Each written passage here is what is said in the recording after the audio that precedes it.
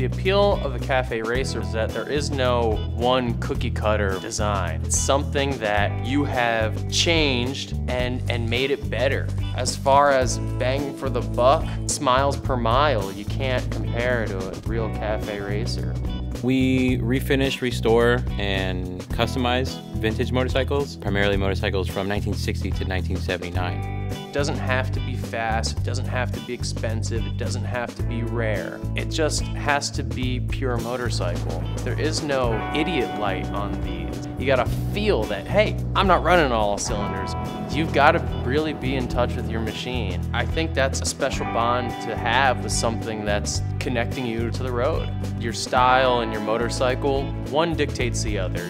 What you're wearing, the way you're groomed. Having the freedom to customize yourself and your motorcycle, you're getting a chance to express yourself.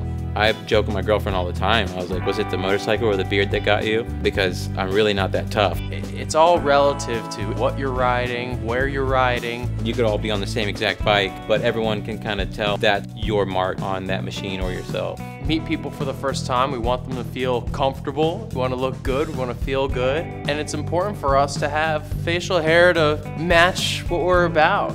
It's like that wiggle under your chin password to get into a culture. You begin to obsess with the task at hand, which is how my beard took shape. Waking up and saying, whoa, I gotta buzz this down. I've used a wall trimmer as long as I can remember. The way the trimmer feels on your face is smooth, precise. The wall trimmer just has better blades. It doesn't pull or snag. I had no snags. I felt very much in control, and it was really easy to navigate around my face. You know, modern motorcyclists come in all different colors, shapes, genders, sizes. All these different opportunities to suit your style to the motorcycle you're riding. And being able to pick the way you look and not have that define you necessarily as a person is a really cool thing.